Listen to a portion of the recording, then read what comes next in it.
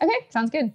Well, everyone, welcome back to a very exciting episode of the Storybox podcast. Today, my friends, I'm delighted to welcome my very first speech pathologist on the show, and she happens to be from Harvard.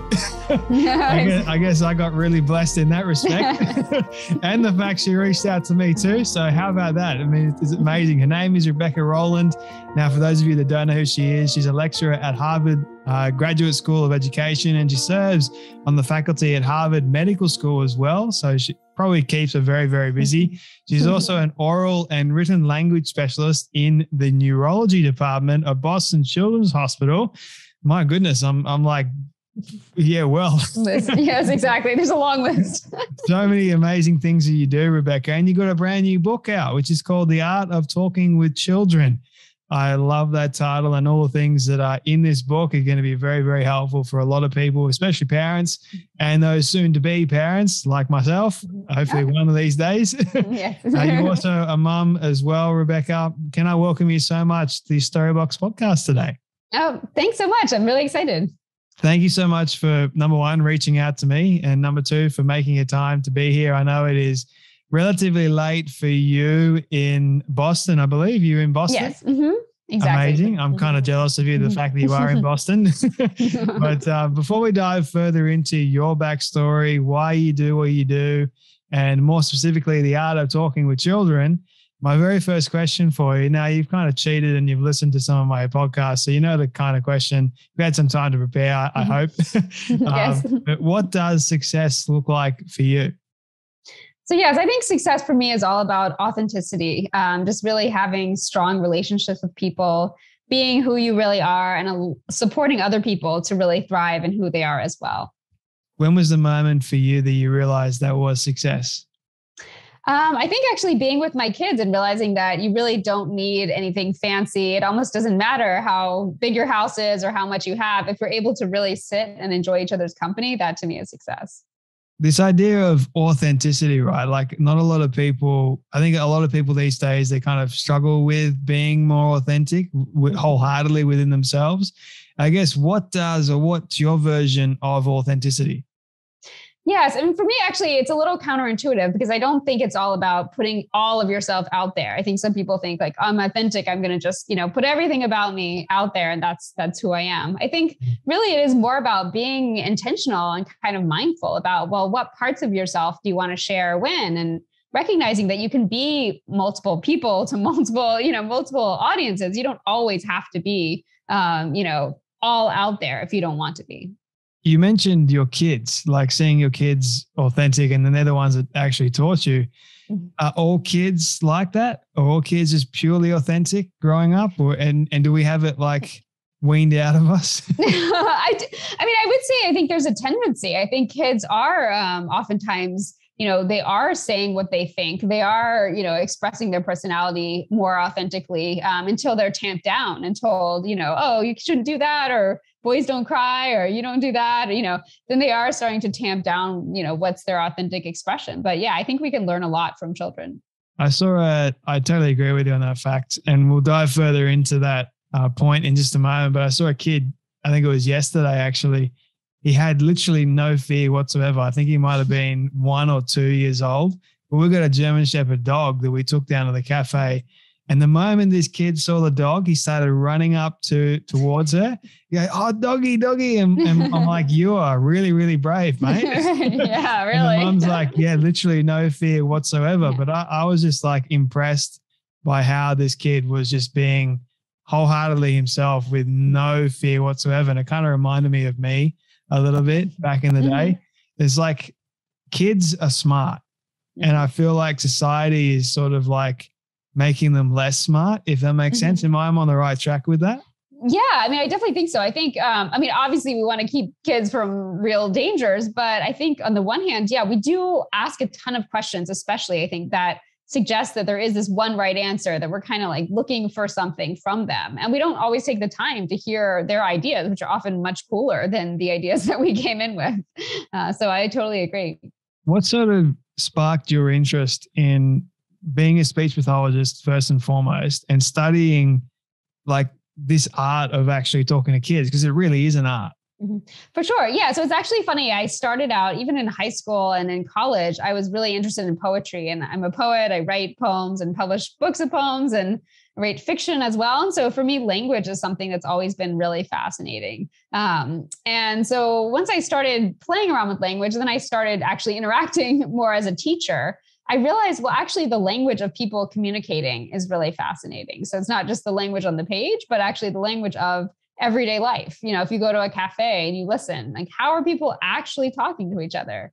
For me, that was just a really fascinating thing to do. I think it was a fiction exercise I was given once, just actually go to a cafe, sit and write down what people are actually saying. And you'd be amazed. You think or you think you might know, but actually when you get down to it, people are having these really interesting conversations all the time and expressing themselves in really interesting ways.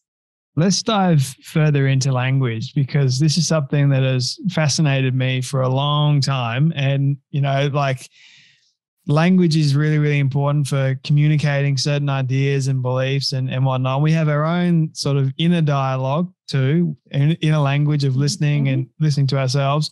So what is it how do we become better communicators first and foremost? Like, how is that even possible? Are we able to drill down the nitty gritty things? Sure. Yeah. So definitely. So I actually talk about what I call rich talk. So this idea of these more meaningful conversations, and really thinking about it as I talk about the ABCs. So there's kind of these three components.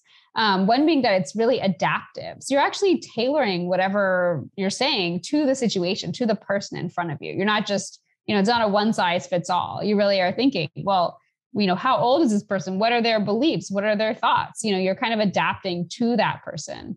And B is a back and forth. So you're actually not just saying, well, let me come in with my perspective, but you're taking the time to really have that balance, and seeing, are you more of a listener? Are you more of a talker? And how can you actually balance that in a way that lets the other person feel heard and seen also? And C, at least for talking with kids, is child driven. So you're actually starting with just paying attention. It's only about mindfulness in the sense of what is on this child's mind. Is it something they want to share? Is it something that's stressing them out? And I think by actually just focusing there and being thoughtful, just sitting for a moment, you'll get so much more than if you come in kind of, wanting to railroad your own ideas.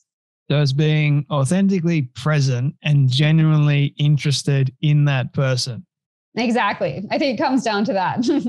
Wow. Okay. And do you think that's more of a skill that we can learn, or is it naturally within us to do that? Yeah, I definitely think it's a skill we can learn. I mean, I do think that, that's why it is an art. I think that there is no one, I lay out a big framework, but obviously every person has their strengths and their skills as communicators. And so I think whatever you are already good at, it's good to build that up. And whatever's weaker for you, it's good to also work on that. And I think that we can all become better at this. Have you looked at the different forms of communication, the different ways we convey topics and ideas and like personality traits, that sort of thing? Definitely. Yeah. So I think a lot about temperament. So there's one chapter in my book about temperament only, which is really just the idea of, are you more active? Are you more, easy to startle? Kind of what traits, do you bring to a situation? And that may be for a kid, but it's for all of us. So we all have our own temperaments. I also look at other aspects of communication. So things like gesture, body language, tone of voice. So it's not only the words we're saying, obviously, but there's so much more to it. And I think so much more that we don't always pay attention to.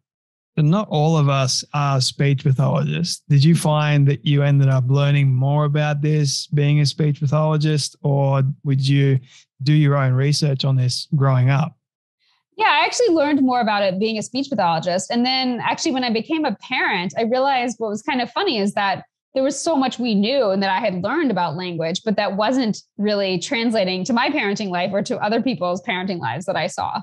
So that's where I kind of found this big gap where thinking, oh, we actually know so much about language. We know so much about what's, possible to do with it, but then we're not really very intentional. We're kind of on autopilot. And I was very much so myself. This may be like is more my curiosity here, but are kids better at communicating more than adults? I think they're different. I think that they have oftentimes their own way of thinking, their own way of working, and kind of oftentimes you see kids on the playground, for example, who are good friends, and their language, they've almost developed their own little language that can make little sense to somebody who's outside of them. They might say like 5 Pokemon or cards or 6, and you come in and you think like, I have no idea what's happening here, because they really do often develop, if we give them the time, they often develop their own little communities and their shared language systems. And so I think that's what's so powerful about actually giving children time to play together, because they are able to bounce things off each other and develop in a way that they don't always when they're talking with us. What were you like growing up as a kid in terms of communication? Oh, it's a good question. Actually, I was very shy, I would say, as a child. I think even I was very introverted. I loved reading and writing. I think maybe that's partly what led me to study all of this, because I realized I wanted to communicate with people, but I really was very nervous about it, I would say. And so actually, it was funny because as a speech pathologist, part of my training involved working with a patient, sometimes who had aphasia or word finding disorder. And my supervisor would come in and write down afterwards everything she thought that went well, and then everything she thought that didn't go so well. And actually, it was incredibly stressful for me at the time. But I think it was almost sort of like boot camp, because afterwards I just felt really almost liberated and feeling like as if someone could critique me and I didn't really mind, so they might say, well, I really thought you could say this differently. And I would say, oh, okay, yeah, maybe I could do that. And so I think that actually having that kind of feedback and even giving, not maybe that intense, but having some sort of feedback can be so helpful in just helping us nudge us towards, a richer communication style. This may be an even more personal question for you, but do you still struggle with communication today? I would say it's really funny because I love public speaking now. I would say in almost like more people, the better. I just really find it so interesting to engage with audiences. But I would say that at the same time, I still am fundamentally introverted.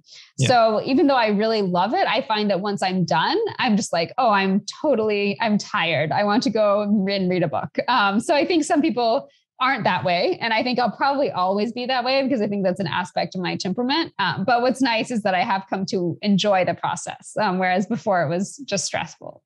I'm very much like you in the sense that I'm naturally introverted. I like my quiet time, but I do have my moments of extroversion where I do talk an arm off a leg off a chair, that sort of thing. I can do that. And I think that I sort of have to reel myself back in a little bit and say like, whoa, hold your right. Don't talk too much. Exactly. I'm sort of like gauging if it's my guest or one of my friends, I see their facial expressions. And if they're like looking around or they're not really paying much attention, then I'm like, yeah, I'm probably talking too much. Too much.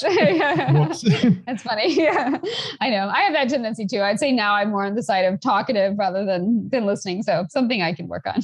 Yeah, I think for me, I think it's about building a little bit more sense of confidence to be able to speak a little bit more, which kind of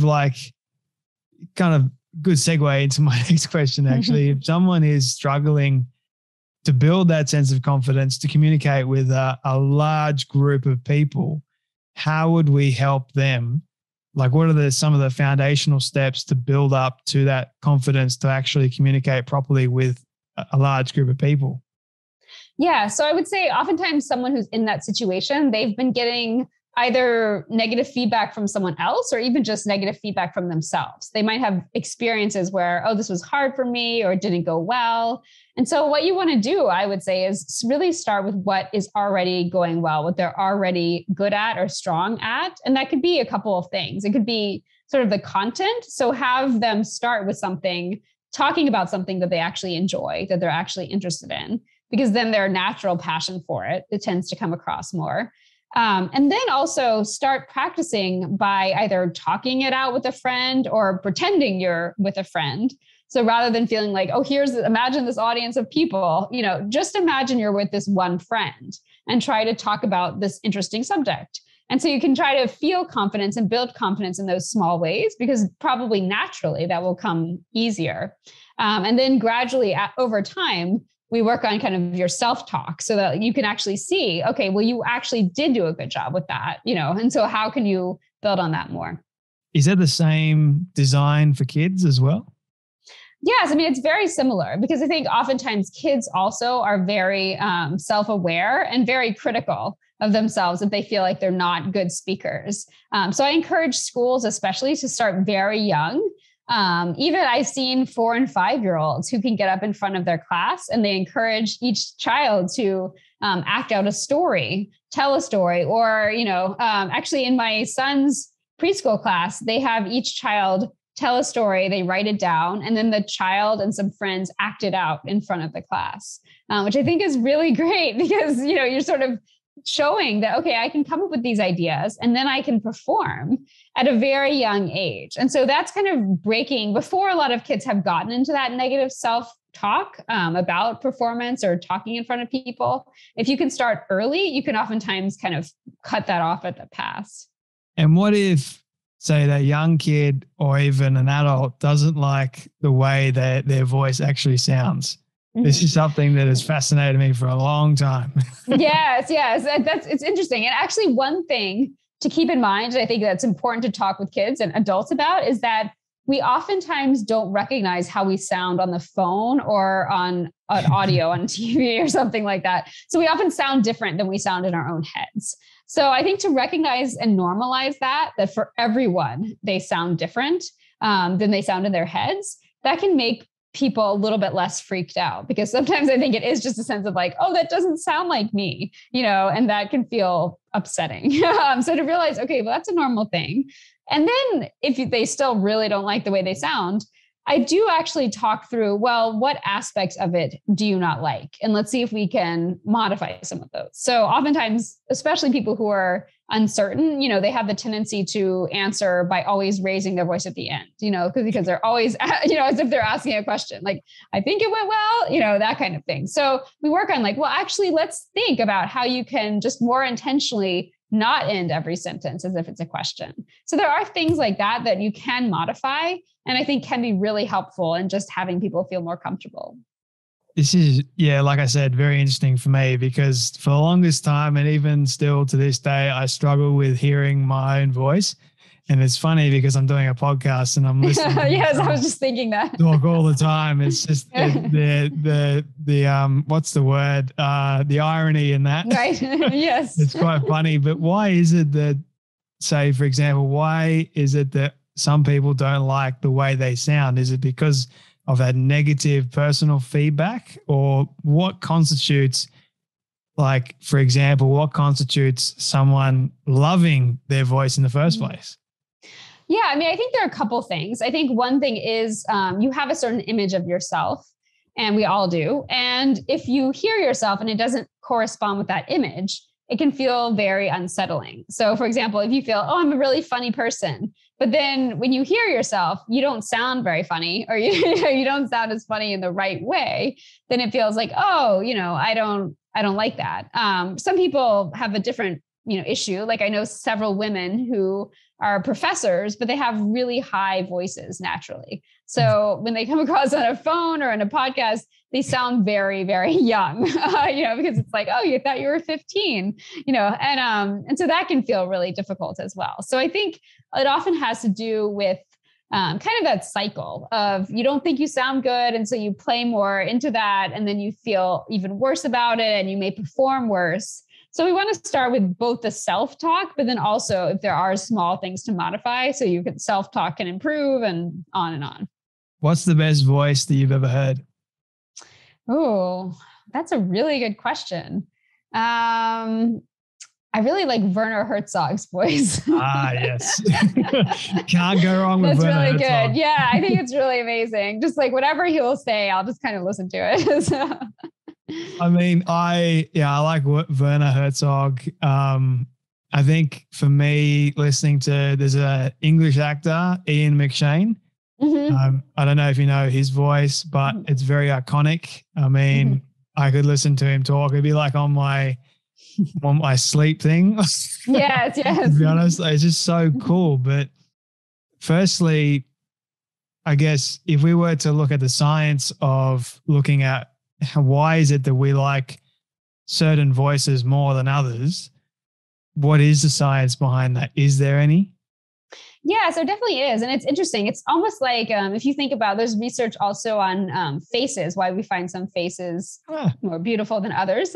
And oftentimes it has to do with symmetry. So things like actually, which is funny, like if you have sort of like symmetrical eye shape and symmetrical, et cetera, then people tend to think of you as more attractive than if there are asymmetries.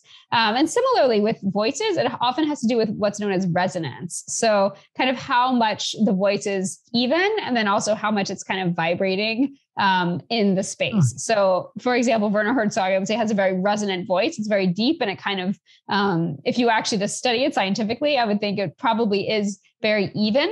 If you have someone who has, say, a very grainy voice or gritty, almost if, the sort of typical long-term smoker type voice, oftentimes you see a lot of jitter, they call it. So it actually means like it's moving all around the sound. And so that doesn't come across often as smooth as the other voices. So it's a fascinating subject if you're, if you want to go into it. I am fascinated by this, like because when we're kids, our voice is different as kids. And then we go through the stage of puberty, and then our voice cracks.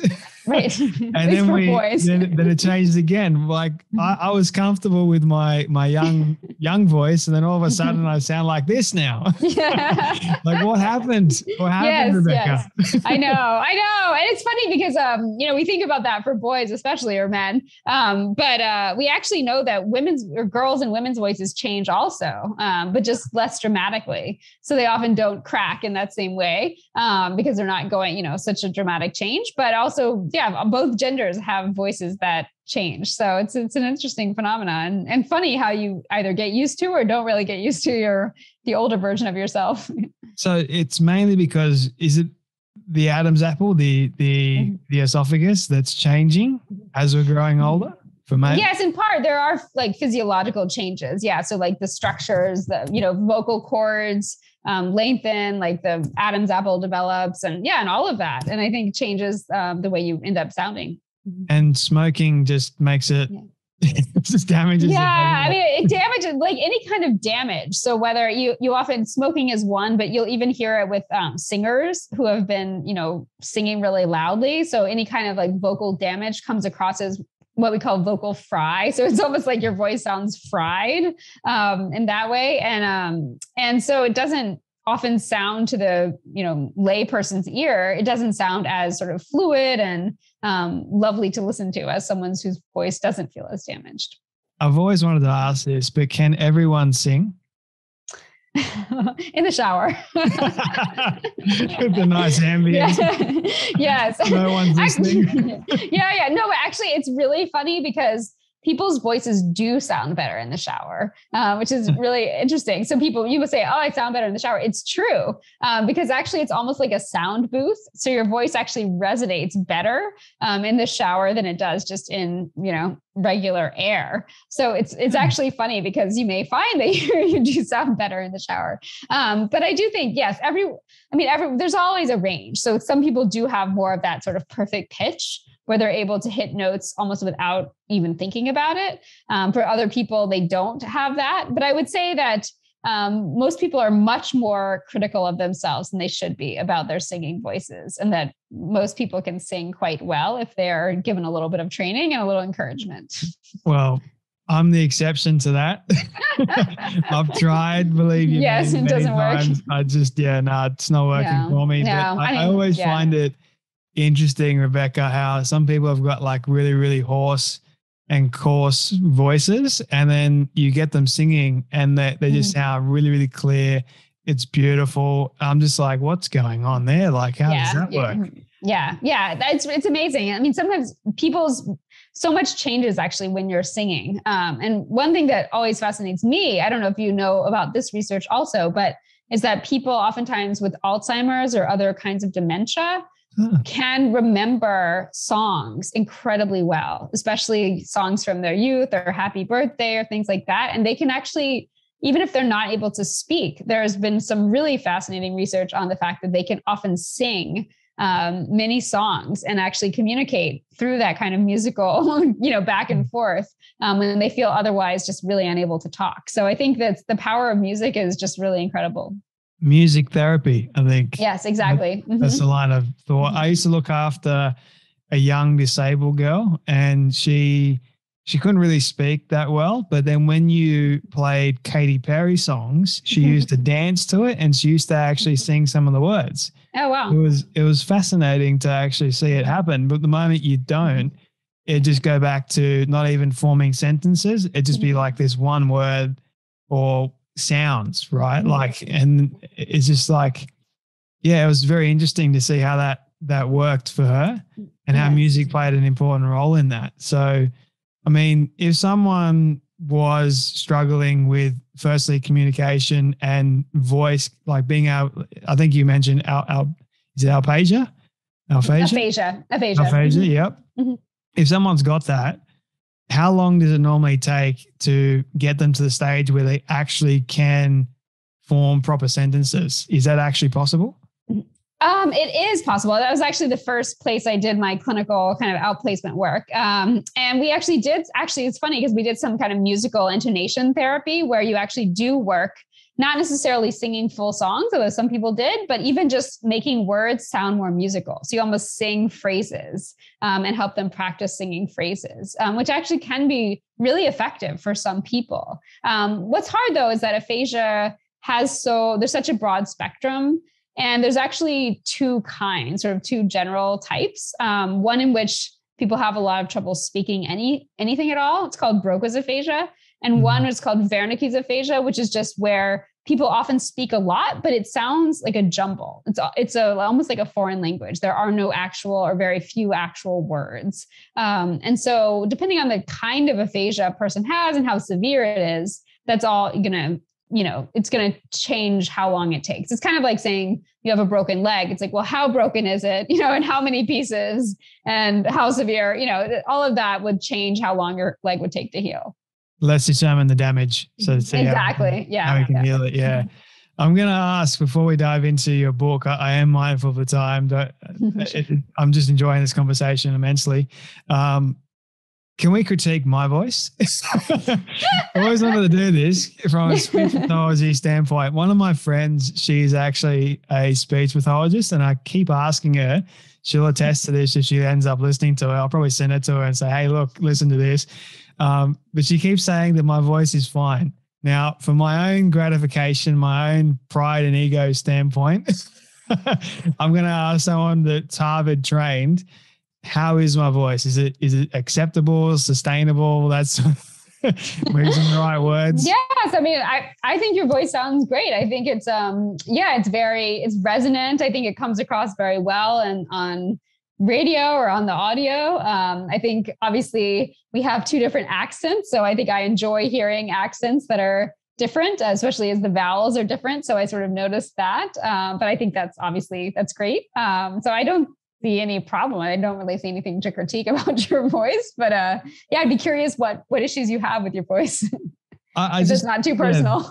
Yeah, the way I sound, I think I just have this like level of expectation that I want to sound like, but I don't sound like it. So I think I'm like projecting this voice, and then I hear it back, and I'm like, oh, I sound ridiculous. Like, what am I doing? But maybe that's just me. I think I try not to listen. I think that might help. I don't know if you're obviously running a podcast, you may need to listen, but for me, I think that's a very common thing to feel. And I would almost just encourage you to realize that is something a lot of people feel and may not have a lot of basis in reality. But just to feel that it's okay. And if you don't like your voice, try not to listen to it. That's my solution. That's a good solution, actually. I'm going to try and do that. It's going to be very difficult, but yes, I'm going to try. Okay, now that I've gotten that ego part, sorry if I made you feel uncomfortable. Oh, no, that's great. I have no taboo, so it's fine. In real time. Yes. Let's get to the topic of your book, The Art of Talking with Children. Why did you decide to write a book with this, and what were some of the criteria that you came up with And how long did it take you to write the book? 3 questions in one. There we go. Yes. All right. So yes, actually the book is a combination, kind of a memoir and a guidebook. So it is drawn from my life as a mother of 2, as well as a speech pathologist and lecturer. And I actually wrote the book because I was sitting with my husband one night after we'd put the kids to bed, and we had a very busy weekend. And I said to him, I'm just curious, like I was thinking about what we had talked about this weekend. I actually have no idea. Like I know I could list like 15 things we did this weekend, and I don't even know a single thing we actually talked about. And I was like, what did we talk about? And he looked at me for a minute. He was like, oh, I actually have no idea either. I have no idea what we talked about. And I was like, wow, that's pretty crazy, especially because like I am a speech pathologist, like I focus on language. You think I would, keep a little bit of attention to that. And I realized I actually hadn't, that we were so busy. I was so kind of focused on all of the things we were doing that I actually didn't pay any attention almost at all, aside from saying, well, let me not be yelling at my children or something, but I was not at all very intentional about it. And I started wondering, is this something that's very common? So I reached out to some other parents and some other speech pathologists. And I realized that when I was asking people, what do you talk with your kids about? Or what did you talk about yesterday? It was very similar. So we just really don't focus on what we actually say, how we're saying it, what our kids are saying. Kind of that everyday conversation just takes a real back seat. And at the same time, I was learning so much about how much conversation can do for kids. So actually, the power of it. But then I was realizing, well, this is really ironic because as a person who specializes in language, I wasn't doing very much about it. So that really led me on this journey, which took a couple of years, I would say, at least to write. If you got a difficult child that you want to sort of let them know that, hey, this is not acceptable, what is the best way to convey that to a child? Yes. I mean, I think it depends on the child's age, I would say. But I would actually argue against just saying, okay, no, stop doing that. And unless it's something that's very dangerous, like obviously they're running into the street. You say, no, stop doing that. And you hold their hand. You run after them, grab them. You run after them, you grab them, you do whatever you have to do. So that's not what I'm talking about. But if there is something that's just, frustrating, annoying, but not very dangerous, I would actually just look and sit with the child and try to figure out, well, what is he or she getting out of the situation? What is the motivation? Why are they doing it? I actually gave an example in the book once of my son, I think, who was pulling out all of the toilet paper off the roll. And this is his habit. So he would go into the bathroom soon after he was potty trained. And you would be like, are you okay? He's like, I'm okay. But then like you would get in there 5 minutes later and all the toilet paper would be in this like huge pile on the floor. And I was like, no, like you can't do that. And I would say to him like, no, we don't pull toilet paper off the roll. But then I was thinking like, well, what is it about the situation that he really likes? And I realized he really was fascinated, as annoying as it was to me, with figuring out like what was at the end of this toilet paper roll, And so he wanted to do this, but it wasn't really about making a mess. So I oftentimes think, it's triggering for us. So we get really angry, but it's actually the intention wasn't to anger me. Like the intention was actually a curiosity, which is just like, I wonder what would happen if I did this. And kids are often thinking that. So they're often having these curiosities that we then are triggered when they make a mess or they're annoying. But if we weren't so triggered, we could find another way for them to get that without necessarily having to irritate us. So in that case, I was like, well, what else could he pull and find the end of? Like, let's find some other things he can do. And obviously, yes, you say, well, we don't do this. We don't pull all the toilet paper off, but here's something else you could do that might satisfy that curiosity. And I think that kind of shift can be really helpful, especially when, we are kind of stuck in this cycle. Speaking about curiosity, I mean, fostering that in a child, I think is crucial to the development, that sort of thing. But did curiosity ever kill the cat, in your opinion? Yes. I mean, do you mean like you can be too curious? And I think at some point, yes. Like I think there's a sense in which I have some parents and teachers, who say like, oh, we could just have a school. And I know that some schools like this exist where, kids can just literally follow their curiosity all day, every day, and that they don't necessarily need to sit with a book if they don't like to, or they don't need to, they do what they are interested in. And I do think that has its downsides for sure. I think there's some things as a speech pathologist, I focus on reading and writing also. And you really do, for the most part, need some kind of instruction to learn how to read and write. And so if you don't like it, the problem is then you don't do it. And then you don't get better, and then you really don't like it. So I do think there is value in helping a child find areas of interest within kind of larger activities. But always, I do think still focusing on the curiosity of the child. So you can still teach writing with something the child is interested in, but you want to teach it, but still go towards the curiosity. So I don't think you can ever really be too curious, but you need some guidance sometimes, I would say. Yeah, I agree with you on that front. Like I say in my book, because I was very much a curious child. I was always asking questions, annoying the living daylights out of adults. It's hard to believe that they actually answered some of the questions and the wild things that I used to come up with. But I said that these days, curiosity is being taken away from young kids with technology, with all these other aspects, and they're more afraid than ever to ask questions. So I'm like, curiosity never hurt anyone important or good. It was the fact that they were curious that they became important in the first place. Exactly. That curiosity, we need it in order to be proper human beings so that we can have proper conversations with people. And that's an art form into itself. Like that, we need to just, like you said, foster it, have some structure around it for sure, but at times let the kids' brains run a little bit wild. Exactly. Yeah, it's so funny because I think we don't always think about people like Einstein, people like Thomas Edison. We see what they did. We think of them as great scientists, but we don't always think about the fact that they were oftentimes just staring at things, thinking about them. Like Einstein would stare at the water running in a lake or a river and say like, oh, I'm wondering about how all this is moving. Or, so many great discoveries actually come from people just sitting, oftentimes in nature, and just looking and thinking about things. We don't always see that when we see kind of the great scientists or the great thinkers, but I think we should. It's like Picasso or Mozart looking at either music or a blank canvas, like the page, right? So it's just sitting there thinking and letting the brain run wild. A friend of mine calls it mind wandering. And that also helps us focus as well, which in turn affects our communication. If we got nothing to talk about, sometimes we need that little bit of a kick. Exactly. Think about something completely random. Say it. It's better than saying nothing sometimes, in my opinion. Exactly. Yeah. That's if we don't want that awkwardness, but sometimes we should have it. But anyway, I'm going off on a tangent again, Rebecca. I apologize. What was the hardest thing about you writing this book? I would say actually that I started writing it before the pandemic started.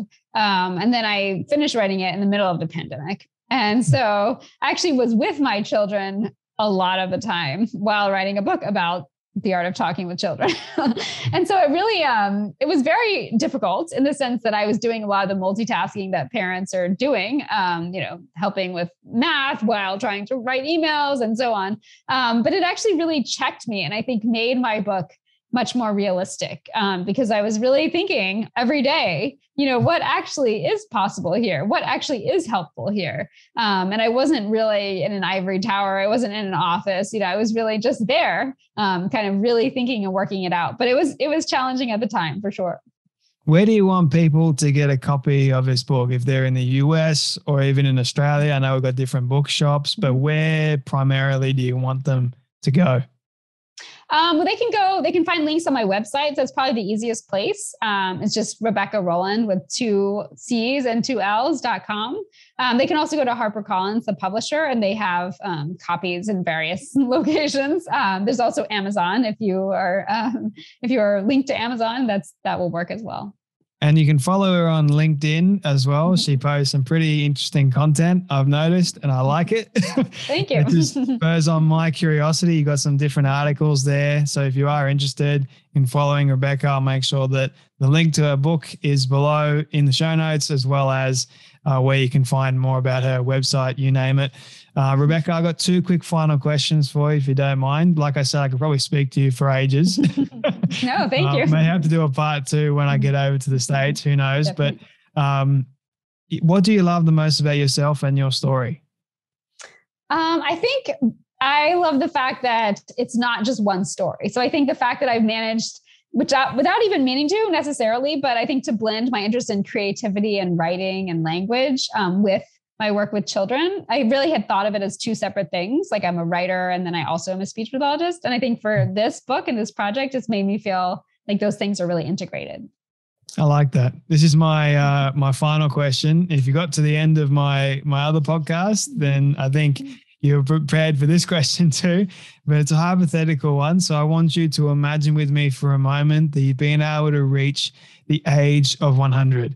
All your friends and your family have decided to put together a film for you of everything you've ever said and everything you've ever done. Don't ask me how in the world they got it all. We'll call it magic for the sake of argument, but they've been able to get it and show it to you on your 100th birthday. What do you want that film to say and to show about your life?